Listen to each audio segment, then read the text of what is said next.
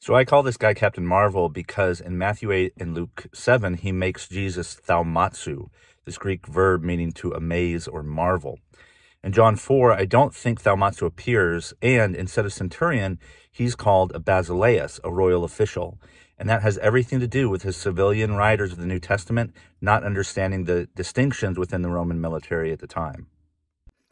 So what civilian scholars often fail to appreciate is that there were no light-skinned Italian soldiers roaming the Judean countryside when Jesus was alive.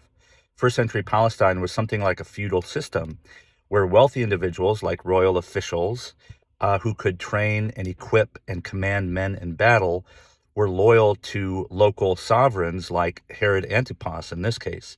So the difference between a royal official in John 4 and a centurion in Matthew 8 and Luke 7 is a distinction that the civilian writers in the New Testament didn't really see.